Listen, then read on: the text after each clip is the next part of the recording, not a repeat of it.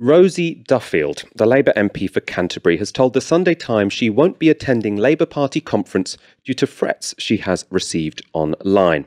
The story made the front page of the Sunday paper alongside comments from the Speaker of the House, Lindsay Hoyle. The headline speaks of extremists terrorising Rosie Duffield. And this was the first paragraph of that front page splash. The Speaker of the House of Commons has made an unprecedented intervention over the security of politicians after a female MP was forced to pull out of the Labour Party conference later this week after receiving online threats from militant transgender activists. Threats from militant transgender activists. Now, that's not even dog whistle. That's just incredibly specific and explicit. I find it unbelievable that militant transgender activists are threatening people can appear on the front page of the Sunday Times, but there we are. Duffield told the paper about her decision to stay away from the conference. She said, "I mainly took the decision not because I really thought I was going to be attacked, but because I did not want to be the centre of attention. We have had Labour MPs who have had to have security at conference over the past few years, and I didn't want that sort of attention or to become the story. I just thought it was better for everyone if I stayed quietly away." She went on to say, "LGBT plus Labour now seem to hate my guts, and I feared they'd have a massive go at me at conference. The people who threaten me, I don't think are actually likely to harm me. They just say it often and very loudly." LGBT Labour have previously called for Rosie Duffield to lose the whip for her social media activity, which includes tweeting that only women can have a cervix, which was a response to a CNN story which used trans-inclusive language. So lots of people got annoyed that they were calling women people with cervixes. She, joined in that row. She was also criticised for liking this tweet from Curtis Lemaster. "I'm so sick of hearing how queer has been reclaimed. I had that word spit in my face as recently as 2018, and look at who is reclaiming it. Mostly heterosexuals cosplaying as the opposite sex and as gay. Stop co-opting our language. Stop colonising gay culture." So this is a tweet that says that calling queer people heterosexuals cosplaying as the opposite sex and as gay. So a very, offensive way to talk about LGBT people in any context, really. Rosie Duffield was challenged on the Today programme on Monday morning as to whether she endorsed the sentiment of that tweet.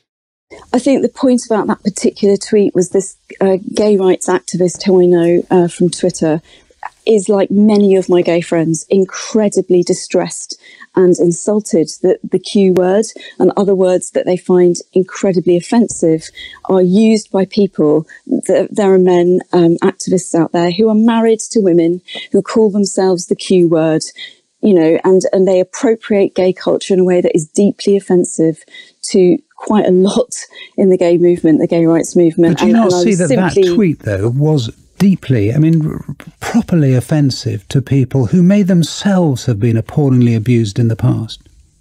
Obviously, I don't understand those issues as well as someone who is in that situation, but I do know that several of my gay friends, a lot of gay rights groups, find the appropriation of gay culture as they see it incredibly offensive and hurtful. Right, so you're not apologising for endorsing that tweet?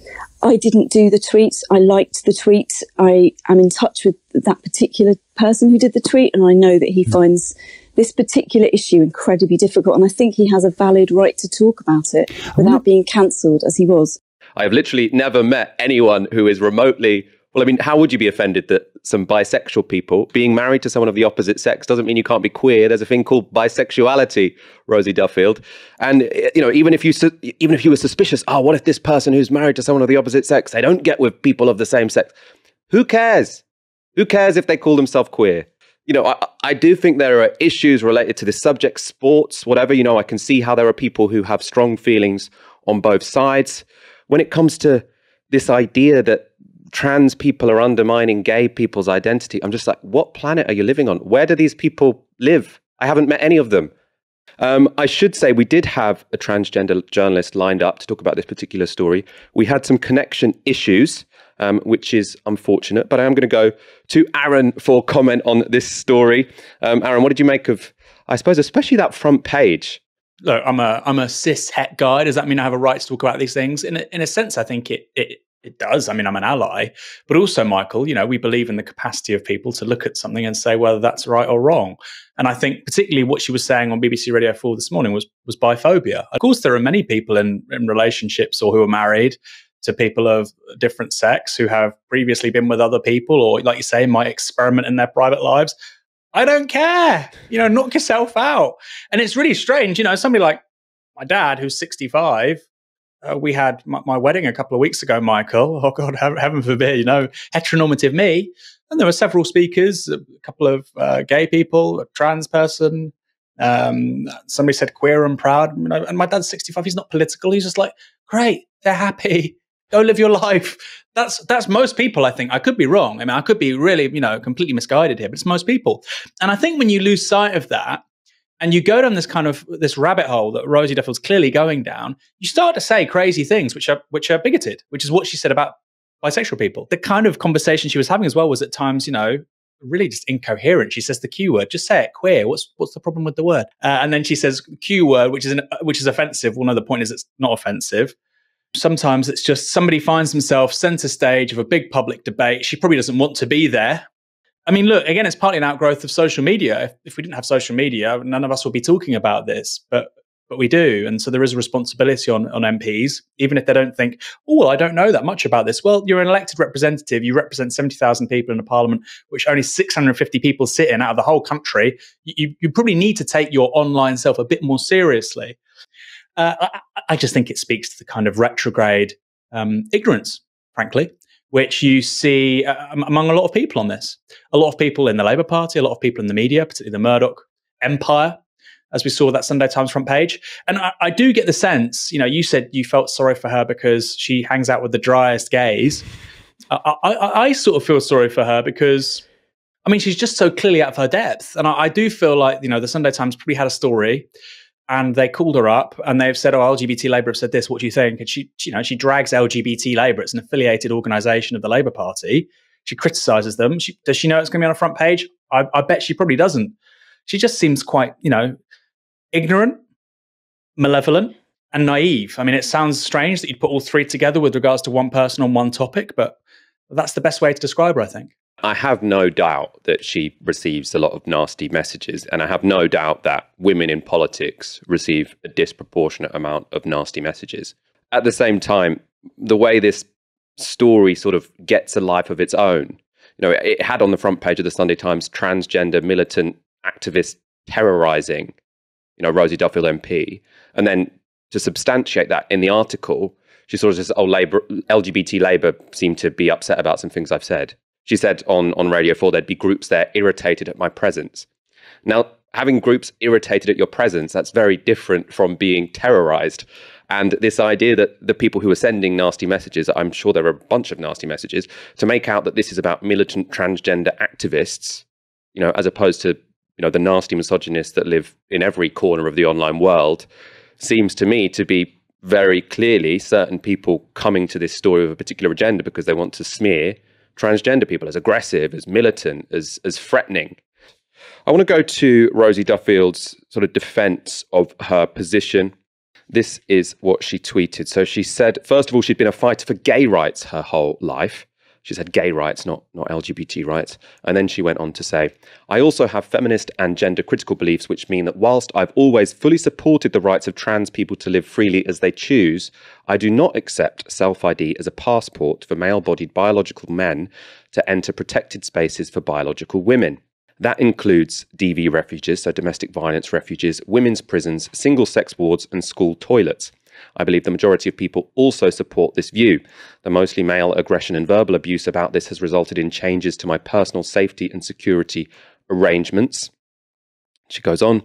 This is misogyny. Some angry strangers, none of whom have ever met me, have decided that what I believe is transphobic, which seems to others piling on to be the worst of all possible crimes. My sins to agree that male-bodied people should not be included in lists of murdered women to have liked tweets such as Piers Morgan's "You Mean Women" when he read a health advice post about people with a cervix. While there may be a very small number of people who now identify as men and still have female organs, the vast majority of women should not have to rename our bodies or ourselves accordingly.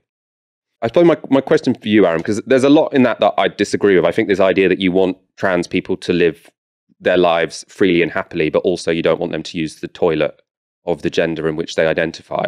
I mean, there's an obvious inconsistency there, because how can you live your life freely if you're not allowed to go to the toilet of the gender of which you identify? Yeah, I think you have to have consistency. So I think Labour Party MPs have been threatened with losing the whip for a lot less.